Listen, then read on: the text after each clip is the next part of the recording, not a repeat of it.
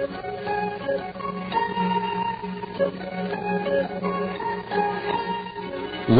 via satellite, welcome to the Monday edition of the Bible Answer Man program presented by the Christian Research Institute. I'm Mike Stevens. CRI is a non-profit organization founded by the late Dr. Walter Martin, a ministry dedicated to helping believers contend for their faith.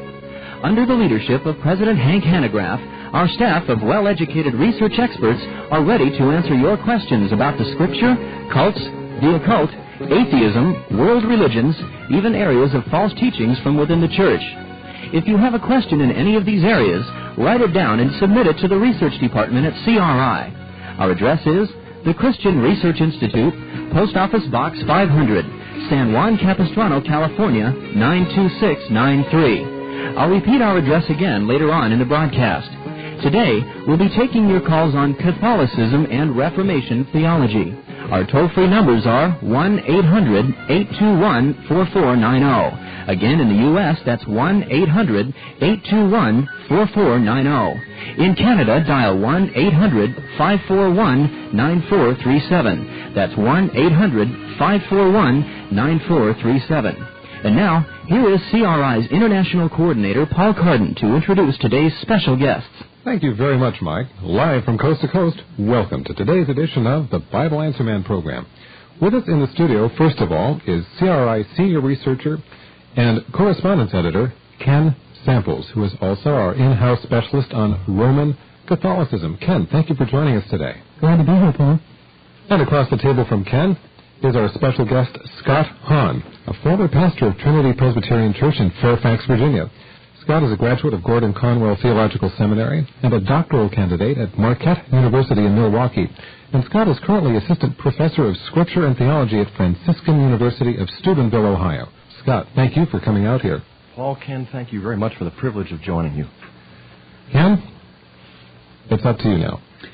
Well, as you know, whenever we deal with Catholicism, we get a tremendous response. We get many letters into the research department on the topic of Catholicism, people asking questions and asking for explanations of Catholic doctrine and practice. On the Bible Answer Man, we're often questioned about what our view is on Catholicism, what separates Catholics and evangelicals and things like that. And for our audience today, I think you have a real treat. Scott Hahn is one of the most articulate spokespersons that I have met when it comes to Catholic theology. And what's very interesting about Scott and myself is I was raised a Roman Catholic and am now a Presbyterian. Scott was raised a Presbyterian and is now a Roman Catholic. So we have gone different ways when it comes to seeking a Christian truth. Scott, I'd like to welcome you to the program. I'm really happy that you're with us today. I consider it a real privilege to be able to join you and look forward to our time. Good. Scott, a couple of years ago, there was an article that was published in Christianity Today entitled, What Separates Evangelicals and Catholics? And I thought the author was very articulate by saying that everything and nothing. Sometimes it seems like Catholics and evangelicals have everything in common. Other times it seems as if they have very little, if anything, in common. I'm wondering if you could share with us from a Catholic perspective what Catholics and Protestants have in common. I'm speaking here of Orthodox Catholics and Orthodox Protestants. Right. In my own experience, I came to the Lord Jesus Christ and gave my life to Him in the 70s. And I came under the influence of evangelical Christianity in a very dynamic and attractive way. And for that reason, I consider myself still evangelical, not in spite of my Catholicism, but I feel that the two go hand in hand. The experience I had, I think, might inform the question somewhat. When I was presented with the claims of Jesus Christ and my need for salvation, I responded by God's grace, with His commitment, totally trusting in Christ's grace alone, which I still do, believing that I was saved by the blood of Jesus Christ, which I still believe, knowing that even the gift of faith was a gift from God. It wasn't something that I just generated myself. These are things that Catholics believe and evangelical Protestants believe. This is substantial common ground. We believe in salvation by faith. We differ perhaps on faith alone. As the Protestants teach, we're saved by faith, working in love as Catholics. But from beginning to end, the whole work is of God's grace alone. and it's the blood of Jesus Christ, and it's His saving death. Now, how we elaborate that, how we formulate that, and how we go on to defend it and live it out, there I think we come up with significant theological differences, and I think even more significant are the cultural differences as a result of a 2,000-year-old church tradition that covers the world and is thoroughly enculturated wherever it's found, versus an evangelical tradition that is, 400 or 500 years old, and it doesn't take the same attitude toward culture in the world, I think, as the Catholic Church does. But let me just say one last thought, and that is, in the conversion process, the last 10 years or so, I wouldn't be honest if I didn't say that I came to this as not just a non-Catholic evangelical Protestant, but I was adamantly anti-Catholic. I was trained by people who had led me to the writings of Martin Luther and John Calvin, and I had a great appreciation not only for the gospel and the Bible, but for their formulations of theology. And I immersed myself in the writings for years, and I accumulated a very sizable library, which I worked through. And it wasn't until I graduated from Gordon Conwell Seminary, having studied for about 8 or 9 years the doctrine of the covenant, that I came to see the covenant in a very different way than I had been trained. I'd been trained to see it in a very traditional Protestant way, as a contract between God and those individuals that He has called, elected, and chosen. I began to see that the Old Testament background of the covenant was better understood as a sacred family bond between God our Father, not just our judge, and all of the people of God on earth that He has covenanted Himself to as to a family that He has fathered for ages and ages. Now, as I work through the implications of that, my understanding of the doctrine of justification changed, my understanding of the doctrine of the church changed. I began to see that the family of God is the master idea of the Christian faith, and then, much to my shock, I discovered that this was not only found in Catholic theologians, but the closer I got to the official documents of the Catholic Church, the more I realized that in the most authoritative teachings of the Catholic Church, this idea of the family of God was sort of like the central, all-controlling theme that integrated all of Christian faith. And so, for me, it was a shock, and it was a humiliating shock, but at the same time it was very exhilarating to discover that for 2,000 years God had been fathering a family full of sinners like myself, but successfully fathering a worldwide family that really understood deep down, I think, what it means to live sacramentally as the family of God. And so in 1986, I felt called by the Holy Spirit through much prayer and agonizing to become a Roman Catholic. Scott, as we've talked about on the phone and in other places, Catholicism and Protestantism does in fact have much in common. Yes, indeed. The doctrine of the Trinity, the two natures of Christ, Jesus being the God-man, the fact that He was virgin-born, that He rose bodily from the grave, and a belief in His second coming. Scott, I'm wondering, however, many of our listeners, as we seek to understand Catholicism and understand where the differences are, some Protestants have expressed to me that they're not sure where Catholicism stands on Scripture. Could you articulate for us exactly what the Orthodox position is, the Orthodox Catholic position? Obviously, there are many liberal Catholics who wouldn't hold to it. But does Catholicism hold to an infallible Bible? Do you believe in an inerrant Bible? This is a good question, because I think that this is an area where we do share a lot of common ground. I had the privilege of studying under Dr. R.C. Sproul, one of the finest evangelical theologians in the country, and I remember him stressing over and over again that evangelical Protestants and Roman Catholics actually share perhaps 98% of their theology in common. The 2% is very significant, and we have to clarify that, and we really have to be honest there. But he has a series of tapes on Roman Catholicism. Of course, I don't agree with a lot of what is in there, but his particular tape on Catholicism and Scripture, I think, is very illuminating. I just listened to it again recently, because what he does, he doesn't go to the popular fad theologians that grab the attention of the media so much as to the authoritative teachings of the Church in the last century or so with regard to Scripture and its authority. For instance, he will quote Leo XIII and Providentissimus Deus or Benedict XV and Spiritus Paracletus and all of the authoritative teachings of the Holy Fathers of the century. And what he shows quite clearly is what I have found also, and that is the official authoritative Catholic teaching on Scripture is that all of Scripture is inspired of God. All of Scripture is infallible. All of Scripture is not only inerrant in its teachings with regard to salvation, but also history, and therefore it is of the greatest value for the Christian to study and to meditate over and to contemplate prayerfully every day of his or her life. And in many Catholic Bibles, this won't be of much comfort to evangelicals, but it might highlight my point. In many Catholic Bibles, there are all kinds of indulgences promised for people who will study the Scriptures assiduously on a daily basis with much prayer. And so, even if we diverge on significant doctrines, we do share the Scriptures very, very closely. And the only difference is that the Protestants believe that the Bible alone is their authority, and I believe with the Catholic Church that the Bible teaches that the Bible and a living tradition that the Holy Spirit maintains are our authority, along with the magisterium or the teaching authority of the Church. You're listening to the Bible Answer Man program with our special guest, Catholic scholar Scott Hahn, and also CRI Senior Research Consultant Ken Samples for a Roman Catholic and Protestant dialogue. And later on in the program, we will be taking your questions as well. Paul, if we could maybe move, Scott, to that section where we do differ, where historic Protestantism differs with Catholic theology. I'd like to center on, really on two areas. We could spend a week of shows talking about just part of these. But number one, I'd like for you to talk about again how a Catholic is saved. The perception that many Protestants receive is that a Catholic is saved really by works, and that they have a low view of grace. And you said earlier that a Catholic is saved by grace alone. I'd like you to articulate that. And before he does, let me add this to the question as well. Why is it that evangelicals and Protestants in general have this perception that Catholics believe they are earning their salvation through their works?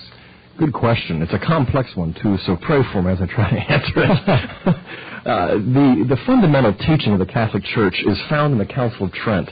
It's in Session 6, where the Church gave us a decree on justification. That is where, in Chapter 4, justification is defined in Catholic theology as the translation from the state in which man is born a child of the first Adam to the state of grace and of the adoption of the sons of God through the second Adam, Jesus Christ our Savior.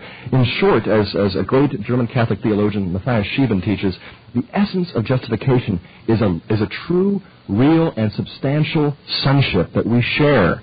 And it's a divine sonship that we receive when we receive the Holy Spirit, what St. Paul calls the spirit of sonship that causes us to cry, Abba, Father. So, in short, justification and salvation as well. Justification is conceived of in familistic terms, realistic, interpersonal, and dynamic, so that when we are justified, we are not simply legally acquitted or declared innocent on the basis of Christ's merits. That is also affirmed by the Catholic Church, but it's not reduced to that, as in the Protestant tradition. Rather, justification is, in its essence, the full-orbed reality of becoming children of God. And so, God is not just judging us on the basis of Christ's merits, as the Protestants teach, we affirm that also, but God is fathering us as children, newborn children, who He raises in a very non-paternalistic way. That is, He expects us with His grace, with His power and life, with His wisdom, and with His truth to grow up and to work out our salvation with fear and trembling, so that from the moment of our justification, we are justified by a faith that is working in love. It's a faith that is the seed of sonship alive. It's not just a juridical or legal declaration of innocence. It's actually an infusion of divine sonship that causes us to stand before God and cry, Papa. And I think that is the essential meaning. Now, why, as Paul asks, why do so many Protestants and evangelicals misconceive that? And I would also add that many Catholics do as well. And I'll just say right out that if a Catholic believes that he or she is saved on the basis of legalistic works righteousness by which they bargain or contract their way into heaven, they're condemned by their own church as well as Scripture. The teaching of the Church is clear, but frankly in America, and for that matter for the last 400 years in Western civilization, it's hard to get across the theological significance of the family. We have really forgotten the deep meaning of the Trinity, that our God is an eternal, divine family, and that what the Trinity is accomplishing in salvation history is purely and simply familistic. And so the family bonds of Christ's Eucharistic flesh and blood, of the baptismal grace of new birth, and all of these things are very hard for individualists in America especially to understand or comprehend, much less than to believe and live out. My own experience is a typical American, I define my personal freedom by the distance between me and my family, And so it's not easy for me to think in a familistic way as it was, say, for the ancient Hebrews or even for somebody like St. Paul or St. John. The covenant, I believe, is the all-controlling category in Scripture. But the covenant theology tradition of, say, evangelical Calvinists is often skewed because I think it understands it more in terms of Western contractualism and American individualism, whereas this Hebrew familism is really the best way to understand it, so that we can see in the Catholic teachings that the family of God is the master idea to our understanding of salvation, our understanding of the church, our understanding of Mary as a mother, and the Pope as a holy father, representing Christ as our true and ultimate father, the new Adam. All of these biblical categories, I think, are integrated in a very helpful, natural, and practical way by understanding this central idea of the family of God.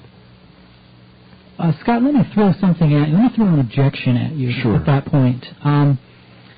In saying that a Protestant understanding of justification is somewhat just judicial, that it is not more of, it is not family-oriented, or it is somewhat limited at that point of view. Let me throw at you something. And it seems to me, if I understand Catholic theology correctly, and if I don't, please correct me, it seems to me that justification is seen as a process. And that process is only completed as we come into the image of Christ or are changed intrinsically. And that would be when a person is justified. The Catholic teaching is that justification is a past act, a present activity, and also a future reality. Because justification can be accurately reduced to the idea, it's complex but simple, the idea of divine sonship. At the moment I was born in a natural family, I was a child of my family. But I was expected and required to grow up. If at the age of 2 I was still filling my diapers, there was no problem with that. I would be trained not to, But at the age of 22, if I refused to grow up and I was not, growing beyond those childish ways, something would be seriously wrong. So justification as sonship is a process because sonship itself is a dynamic, lived process whereby we mature into Christian perfection. We conform ourselves to the image of the firstborn among many brethren, as Romans 8 says.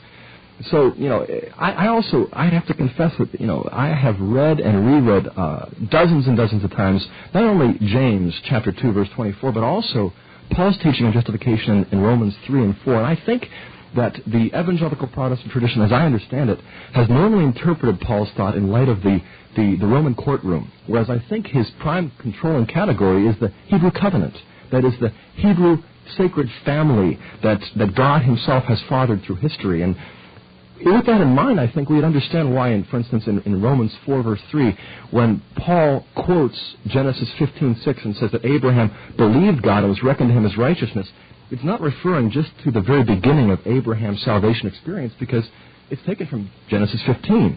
It would almost require us to believe that Abraham in Genesis 12, 13, and 14 wasn't saved, wasn't justified. In Genesis 12, of course, he leaves his kindred, he leaves his homeland, he follows God, he accepts the promise by faith, he goes to the promised land.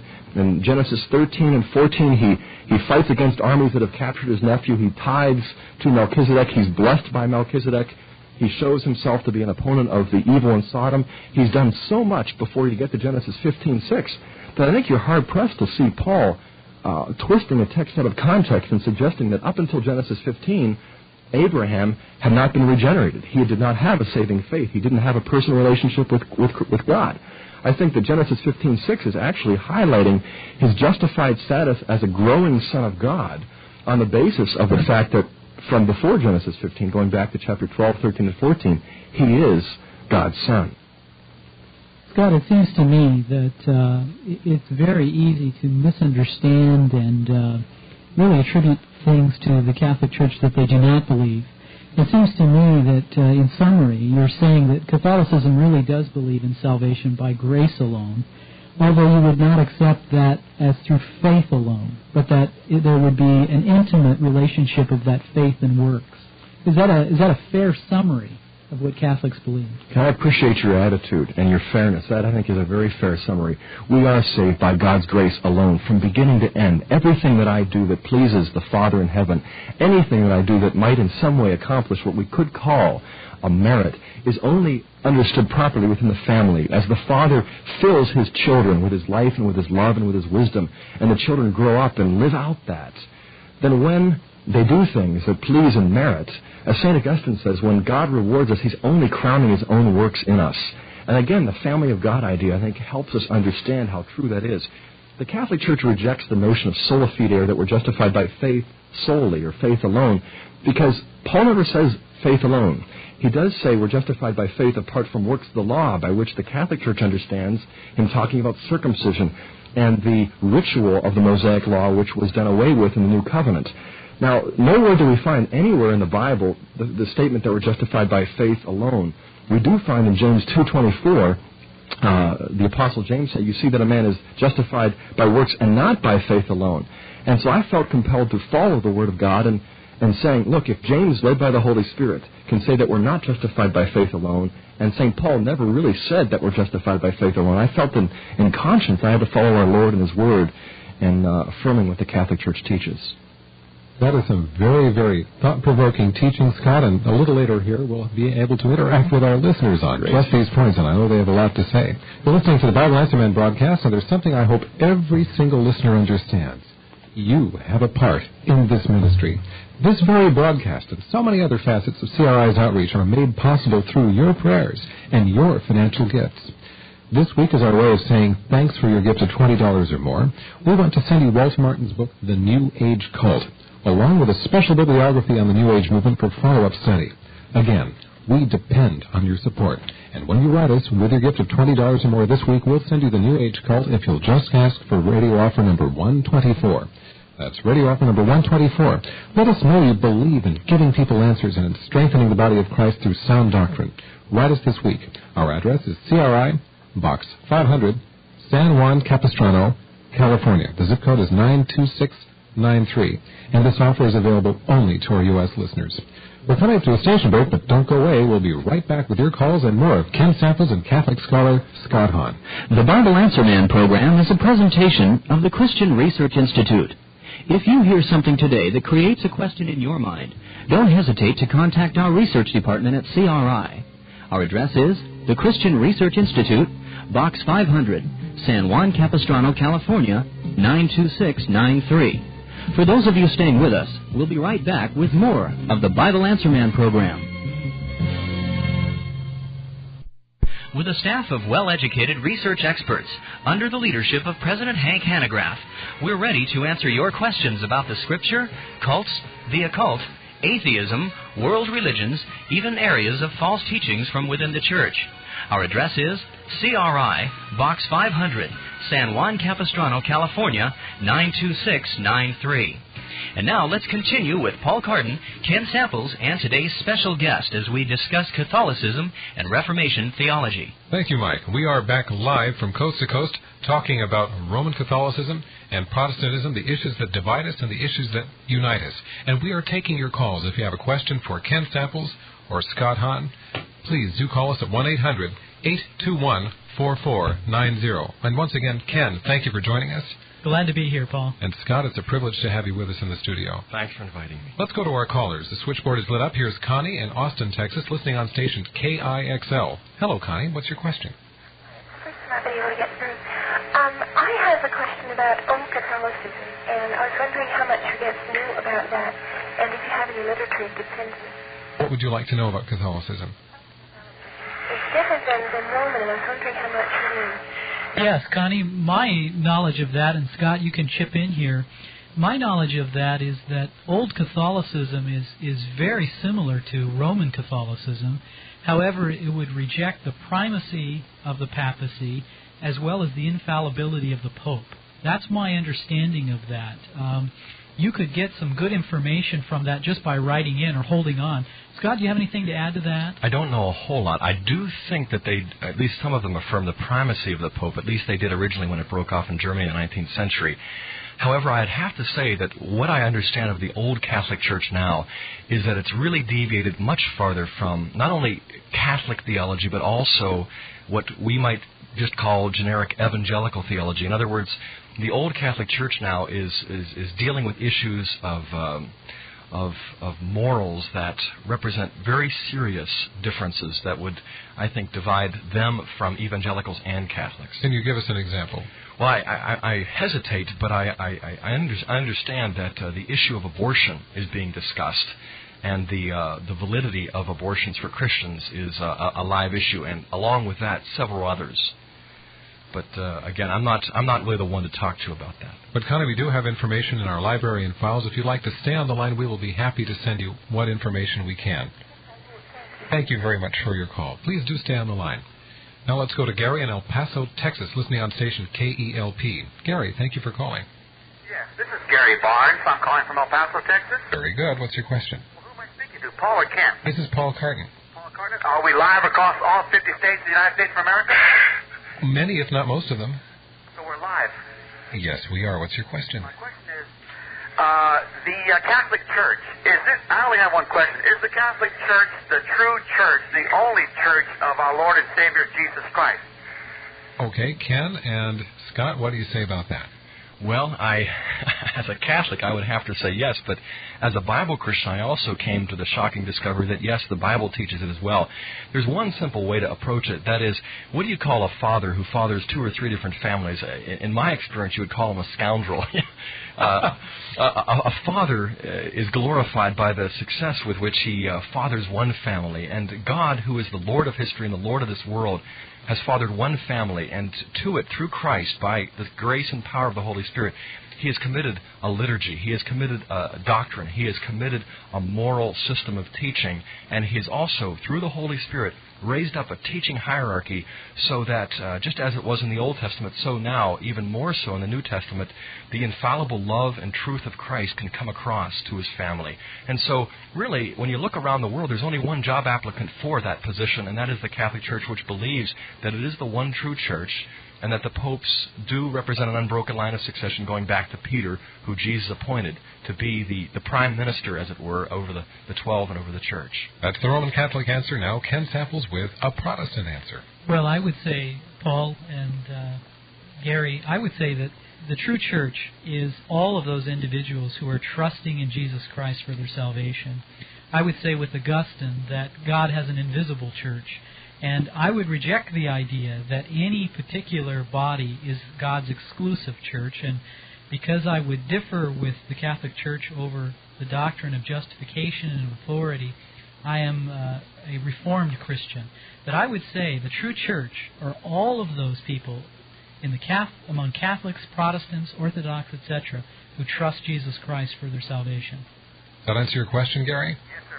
Yes, sir, it sure does. I'd like to also thank the entire Bible Answer Man program and Christian Research Institute, CRI, and Mike Stevens and Hank Hanegraaff.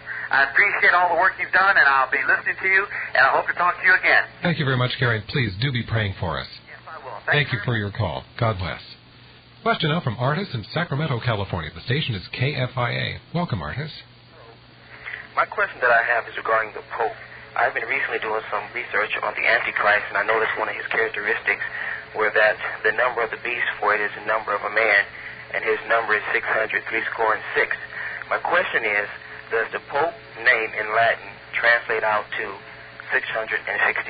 Okay, the question is, does the name of the current Pope, Pope John Paul II, add up to that? In Latin. In Latin, very good. Okay, Scott? Well, you would probably expect me to say no, and so I'll say no. I would also recommend a book that deals with the issue of the Pope as Antichrist. It's by Carl Keating, the founder of Catholic Answers and the present director. It's entitled Catholicism and Fundamentalism, The Attack on Romanism by Bible Christians. He has a chapter in which he deals with the very common objection. Now, I'd have to also say that for many years, as a Presbyterian, I believed and taught that the Pope was the Antichrist. In fact, in my seminary, I was one of 2 seminarians in the Presbyterian Fellowship who taught that and wanted all Presbyterians to teach it as well, because the claims and demands made by the Pope and the Church are so great. The change in my mind came about, and I might add that the other guy who also believed that of the Pope is also now a Catholic along with me. He was one of my closest friends. But in my study of Matthew 16, I came to the conclusion that Jesus had entrusted the keys of the kingdom to Peter, much like in the Old Testament the son of David would entrust the keys of the kingdom to the prime minister. And that if you go back to Isaiah 22, what the popes were claiming for themselves with this understanding of the keys was not only a dynastic authority, representing Christ the King, but also dynastic succession, as it was practiced for hundreds and hundreds of years by the Davidic kingdom, which Christ came to perfect, not do away with. So for me, of course, John Paul II is not the Antichrist. I know of no way that you can come up with 666 with his name, and I do believe that he is a father figure symbolizing the unity of God's family on earth. Okay, maybe I should be more specific. The name Victorious Vi Die. I did a little research on that, and the way they broke the name down in numerical numbers according to the Roman numbers, it translates out to 606. So is that incorrect or correct? Yeah, in the book by Carl Keating, he deals at length with this particular working. He shows that the particular title that you just gave, which is a common charge in anti-Catholic literature, has never been used by the Catholic Church or by the Pope to describe the Pope. And so it's basically a Latin neologism, a phrase invented to try to come up with a kind of arithmetic way of associating the Pope with the number 666. Artis, I might add, as a Protestant evangelical, I would be very careful of trying to come up with what words mean in Latin and then trying to arrive at the number of the beast.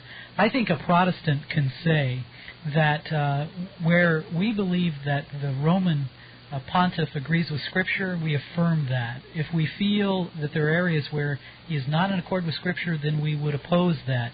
But I think that it takes a lot of stretching and imagination and often real misguided thinking to use things like that. Now, I will say this. During the Reformation, some of the Reformers did believe that the Pope was Antichrist, but the majority of evangelical scholars today do not hold that viewpoint. It was, unfortunately, a view that united Luther, Calvin, Knox, Cranmer, Zwingli. In fact, all of the reformers differed among themselves on many issues, but that was one unfortunate cause that united them all. And I might mention on that issue, it's page 221 and 222 in Carl Keating's book, Catholicism and Fundamentalism, where he debunks that myth. Thank you very much. Thank you very much for your call. And by the way, listeners who would like Ken Sample's review of this book, just write us at the Christian Research Institute, and you'll get his perspective on where he feels Carl Keating of Catholic Answers is on target and where he's off base. Once again, you're listening to the Bible Answer Man program, sponsored by the Christian Research Institute, with Presbyterian scholar and former Roman Catholic Ken Samples, and former Presbyterian minister and Roman Catholic scholar Scott Hahn. Let's go to our next caller. Harry in Haverhill, Massachusetts, listening on station WEZE. You're on the air. Doing pretty well. What's your question? I was always glad I got on the air.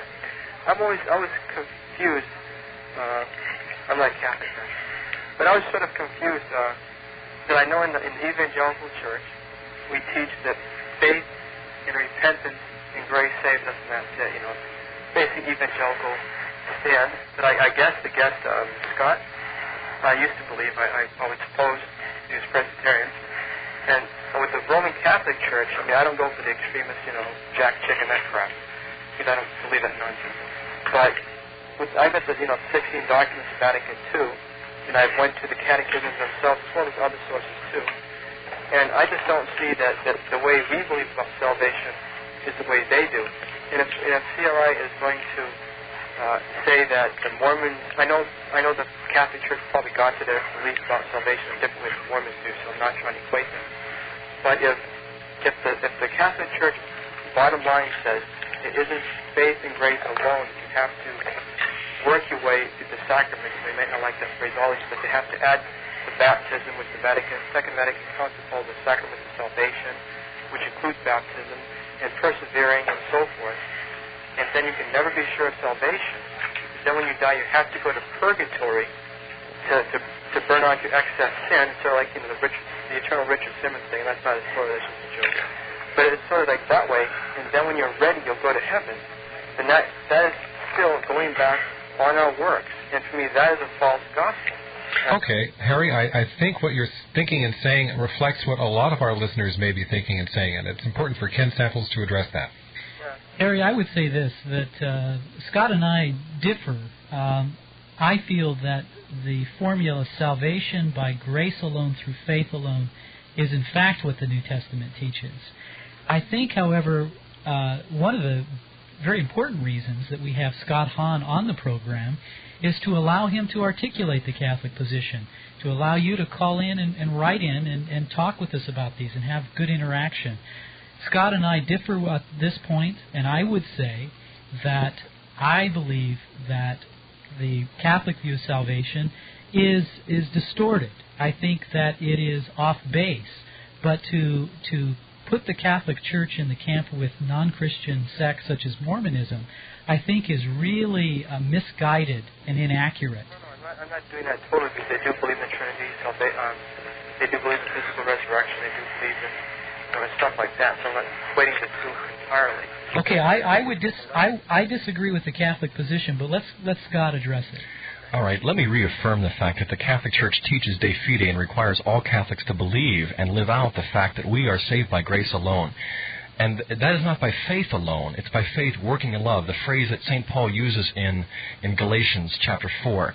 Now, the grace that we are saved by is a living, dynamic, active faith. It's the life of a son that Christ communicates to us.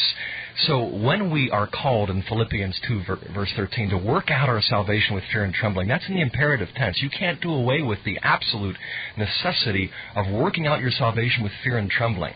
Now, when we do, we only do because, as Paul continued to say, God is at work in us both to will and to do for His good pleasure.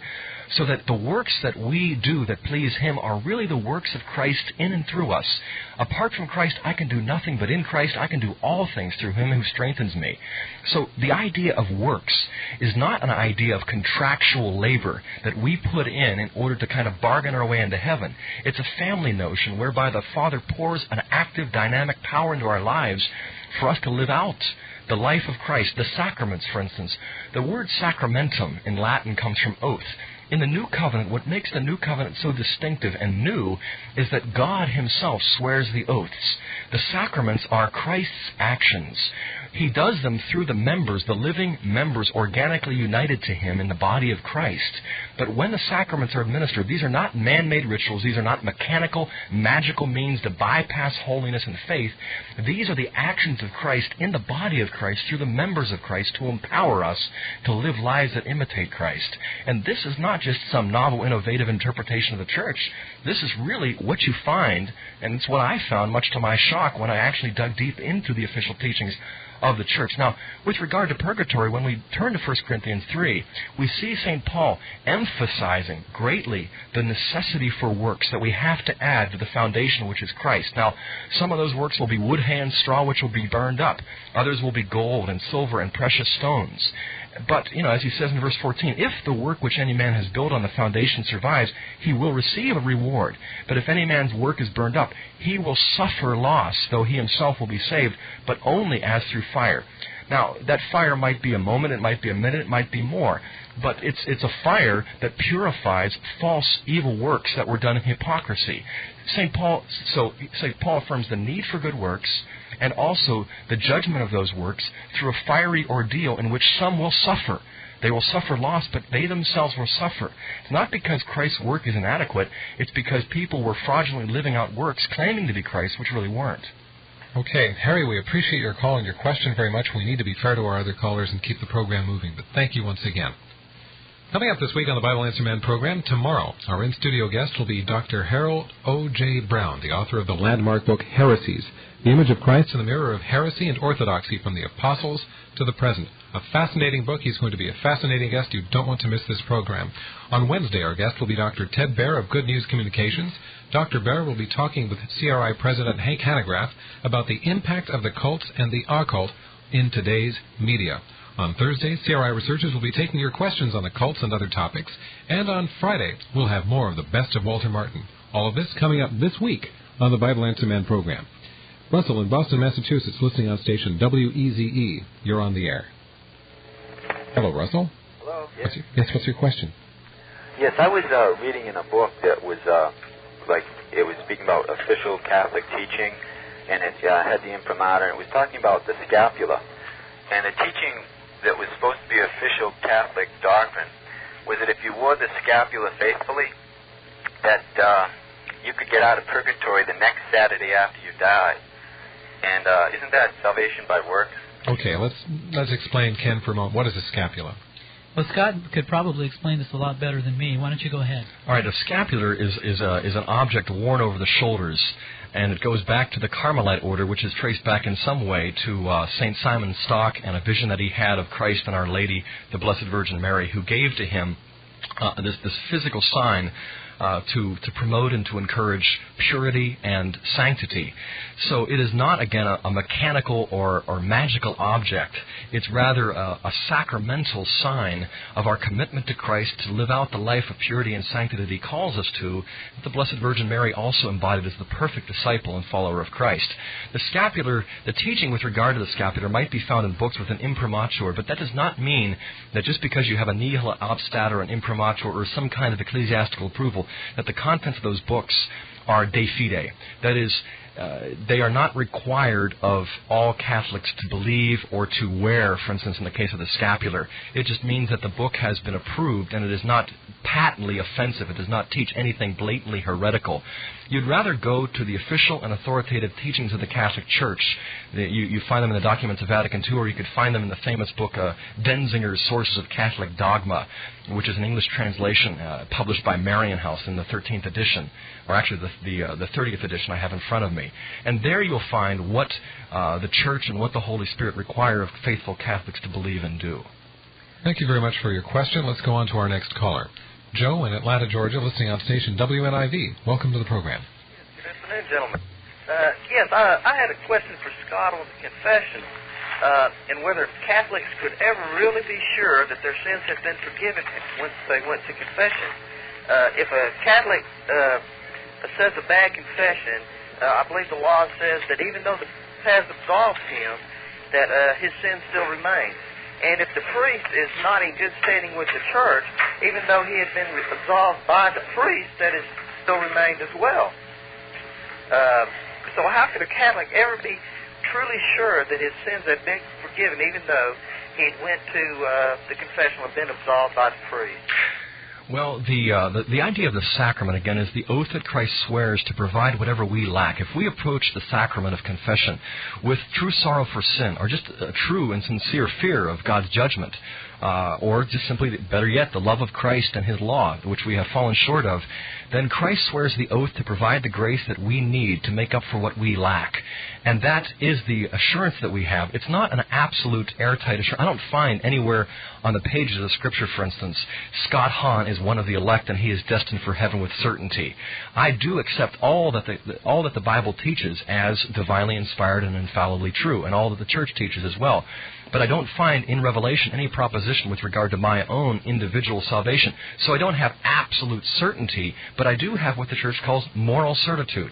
It's analogous to the certitude that I have with regard to my parents. I believe that my mom and my dad are my mom and my dad, and that I am their little child, and I'm growing up in their love and so on and so forth. But they could have forged the birth certificate. They could have forged the footprints. They could have done all kinds of things to just get me and deceive me. And I'll never have absolute 100% epistemological certainty, but what I do have is moral certitude, moral assurance. And likewise, in the sacrament of confession, I have moral assurance that if I come sincerely and sorrowful, that Christ will give me the grace not only to forgive my sins, but the grace to strengthen me for righteousness. And that is real, substantial assurance. Joe, appreciate your question very much. We need to go to one more caller, but thank you very much. Nancy in Fullerton, California is on the line, listening on KKLA. Mary, you're on the air. Nancy, I'm sorry. Okay. I'm really thankful to be talking with you gentlemen today with a Protestant and a Catholic.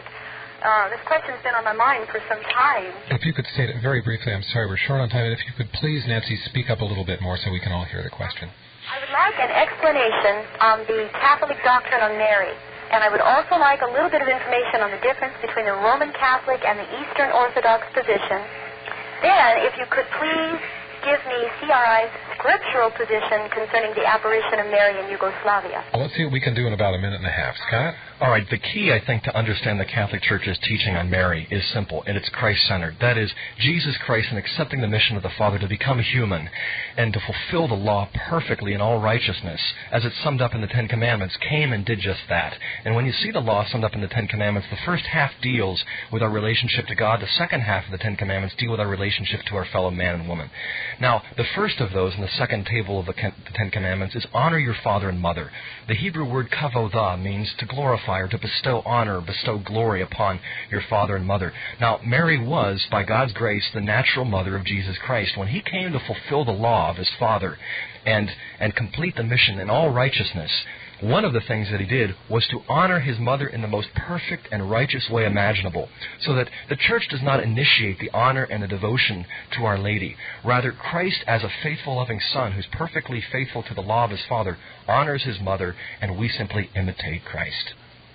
I would just add that in the journal, over the next 3 issues, we'll be having articles about Marian apparitions, and I will be writing the article on the apparition in Medjugorje, so be looking forward to that. Okay. Are you aware there's a conference in Irvine in August on this matter? I'm not.